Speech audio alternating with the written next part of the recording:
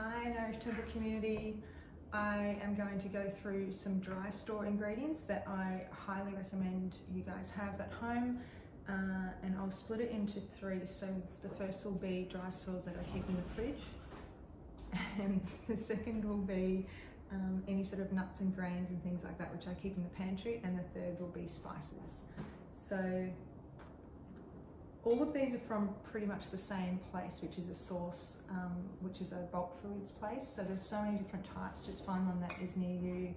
I do recommend buying that way because it's actually really exciting, because you really get to see the products up close, and you are also really contributing to saving the planet by reducing your packaging. So you can actually take your own jars there and fill them up, or you can fill paper bags and then bring them home. And it's also usually helping the local community because they're individually owned often. So we'll start off with these, which are black sesame seeds. So these are really nice to work with when you want to jazz up your meal a little bit. I use them for Asian foods, just to sprinkle on top as a garnish, which is really nice. That being said, I suggest putting everything in glass jars as well. So you can buy glass jars or just reuse some products that you've had before. These are pepitas. So pepitas are pumpkin seeds. These are a staple here actually in my place. So I use them a lot. You can put them in things like mueslis and granolas. I toast them and put them on top of Buddha bowls, or like warm salads and things like that. So these are pretty good. These ones are activated already, and I do suggest these ones because they're really yummy. They're much better. That being said as well, I would recommend getting as much as possible organic, or at least pesticide free. You're worth it, your body's worth it. It's much better for the planet in the long run, and also you do taste the difference. So you'll see the quality is much better, and often the price isn't even that much more. So I do recommend it if you can. Dates, so I always get the ones with the pit in it. You'll see the difference. The other ones are really sugary and quite dried already, so these ones are much nicer than the jewel dates. I use these are a great sugar substitute, and you can actually soften them in warm water and then blitz them and sort of make almost like caramels out of them. So they're pretty easy to use and really versatile. Please be careful. I see a lot of people in their recipes go to town with dates. They just put way too many in there, thinking they're a natural sweetener, and they are, but they're still a sugar bomb. So you don't need to overdo it with dates. Cacao, really staple, important ingredient, and I highly recommend getting a good quality one. This one's a raw cacao, and quite often you'll find the better quality ones as well that haven't been like heat processed, so there's a lot more nutrients in here, and you will again taste the difference. So cacao is amazing. It's super high in things like magnesium, calcium, zinc, lots of antioxidants. So it's a really beautiful product to have, and it's super yummy. Tahini, this one I get, which is made by the store that I get all of these dry goods at, the source. But you might have a really high-tech blender that can make pastes quite easily. So, or you might get it from the supermarket. Either way, there's two types. There's hulled and unhulled. So tahini is sesame seeds. So sesame seeds are nutrient dense as well. They're actually a really amazing little seed, super high in calcium, so they're really great. Unhulled means that they've still got their outer shell on, which is what has even more nutrients in it. So this is much higher in goodness than the hulled one. Tahini is a little bit bitter, so you'll learn to like it. It's a really amazing product. You can make great dressings and spreads and all sorts of things with this, and you can even use it in baking as well. So I highly recommend getting some tahini. Coconut chips. So you will most likely see that there's many forms of coconut. You can get desiccated, which is really fine. You can get even like a coconut flour, which I actually never use anymore because it's so heavy and oily in a way that I just don't prefer to use it. I usually personally always get the coconut chips. So these are quite large, so still in their whole form as much as possible. And that way you can just blitz it yourself and make a little powder out of it, or it's usually when I bake with it, it'll still be a little bit gritty.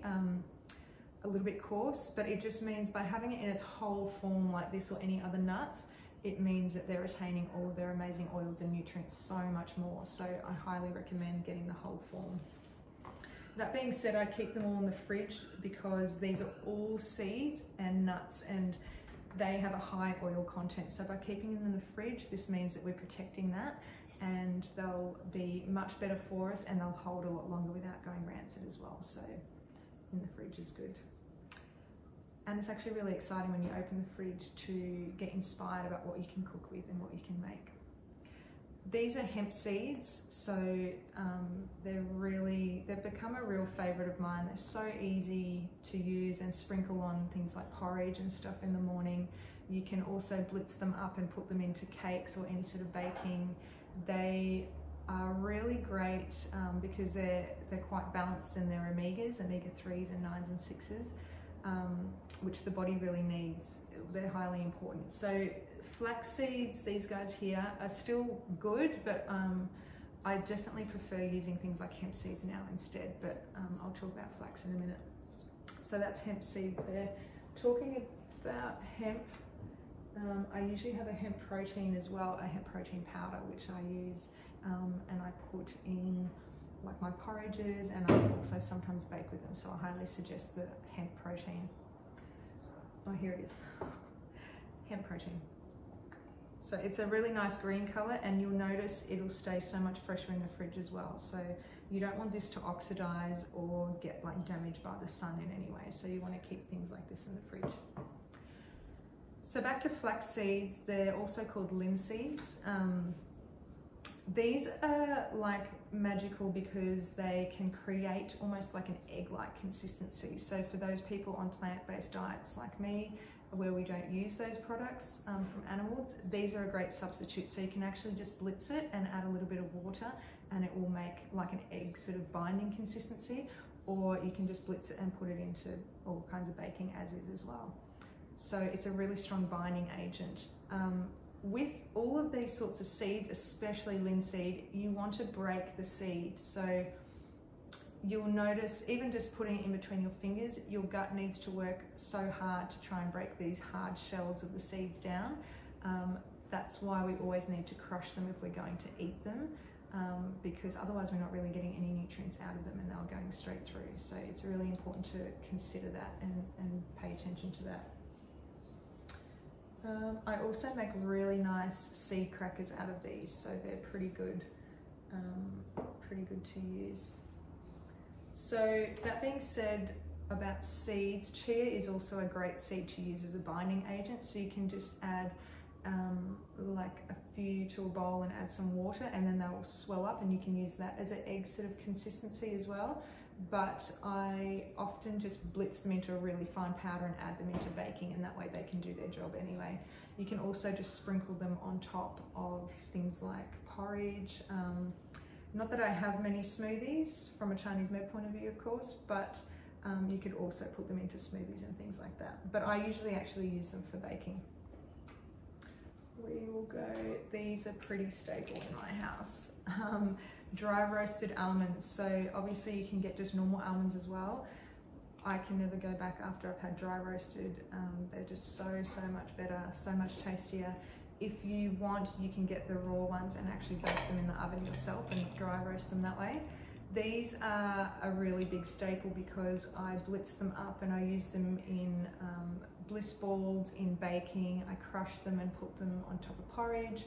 I even sprinkle them on top of Buddha bowls or warm salads and things like that, or I just snack on them. So the roast almonds are really amazing. And almonds are quite a dry nut in the sense they have a drying effect on the body. So as opposed to a lot of other nuts and seeds which are really high in oils, these sort of have a little bit of a different effect. So I've got a blog on nuts which you can read about.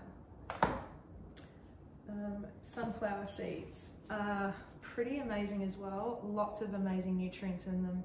These are super yummy, just roasted in the pan, in a dry pan, and you can sprinkle them on top of things like roast veggies and warm salads and stuff like that. I accidentally made, oh no, that's with these guys. With one thing I'll just talk about while I'm here, So LSA mix is linseeds, sunflower and almonds. So please don't ever buy finished almond meal or finished LSA from the shops, because that has been so over processed, obviously blitzed and ground down months and months and months before you will ever eat it. So there's really hardly any of those amazing oils left, and it just means you'll also taste the difference. You're not really getting as much out of it as what you think. So quite often LSA is marketed as like sort of a bit of a superfood or something to sprinkle on top to get extra nutrients and goodness, and having a pre-made mix is just not going to be as good for you. So you can quite easily just add these three together to a blender and blitz some for yourself, keep it in a little jar and pop it in the fridge, and that way it's super fresh. So another thing I make, for instance, is I got a bit lazy when I was meant to be baking one day, and I didn't blitz these separately for the cake I was making, and I just blitzed them all together, and I created an amazing sort of sprinkle, I'm calling it, which I put on tops of granolas and things like that, or porridges, and so they're just super yummy. You can have them ready to go, blitzed up in the fridge, so it'll still be a little bit coarse, but it's super easy to just put on things in the morning if you need to get somewhere or need to get the kids fed, and want to make sure everyone's still eating really well. So this is what I mean by having all of these things on hand. You can really do so much with so little ingredients. It's really beautiful what you can make and how creative you can get with it. Walnuts are one of my favorites because they have such a beautiful effect on our body. So these really stimulate the kidneys and boost the kidney energy a lot. They're really powerful in that sense. They're also super delicious for like savory things. So their friends are things like beetroots and like a homemade feta from like nuts as well, which I'll talk about another day. But or you can just roast them. I usually put them on top of porridges and stuff like that. And I even make things like banana bread and stuff with them. So walnuts are pretty important as well. Brazil nuts. So I just have 2 of these as a snack. 2 Brazil nuts give you the right amount of selenium a day, which selenium can be something that we can be deficient in quite often, and so just 2 of these will do the trick. So I don't really use them for much else. You can make cheeses and things out of them, but I don't really play with that as much. But that's Brazil nuts. That being said too, you can make really amazing fetas and things like that from almonds. So there's so much you can make from nuts. Macadamias are a pretty important nut as well in my household. So I use them mainly only 2 different ways. One is to roast with some veggies, a beautiful salad I make, and dry roasted, these are really delicious. So macadamias are pretty amazing. They're also Australian, so they're a beautiful nut to use. I also make a really yummy cream out of these, so things that you can have on Mexican food, or I also make a lot of dressings out of these. Mainly, you'll see that I don't really use cashews. Cashews are a very, very heavy, creamy, dense nut. So macadamias are a really nice, cleaner substitute for that. So I highly recommend using macadamias instead of cashews where you can. They're much cleaner for the body to try and process as well, and from a Chinese medicine perspective, cashews are very dense and can really be quite heavy on the digestive system actually, so that's why I prefer using these. We have some hazelnuts, so I don't use these very much, but sometimes in baking, so I make some really yummy choc fudge cookies, which these are in, and also some bliss balls and things like that, so you can put hazelnuts in those. They're also great for savory things like salads or on top of like certain things, like roast pumpkin or something like that. You can play around with those. Carob is pretty much the second last one here. Carob I don't use that much. I go through phases with it, but it's really beautiful, really has amazing minerals as well, and you can just sort of make a lot of yummy treats with it. I usually put it in bliss balls, but I usually partner it with the cacao as well, so, and hemp protein actually. So they're really easy to make some quick and easy treats with, so the kids or yourself have got something ready to go. And this is a chai which I get from the Drescher as well. I usually keep it in the fridge because I do love a good chai. This one is a caffeine-free one. Chai is really warming. It has really beautiful spices which are great for the digestive system and immunity. So that's the last one in my fridge. So that's all the nuts and seeds that I stock at home. And with this, it's actually not that many, and so with this you can make so many things. So I highly recommend, these are my top ones to have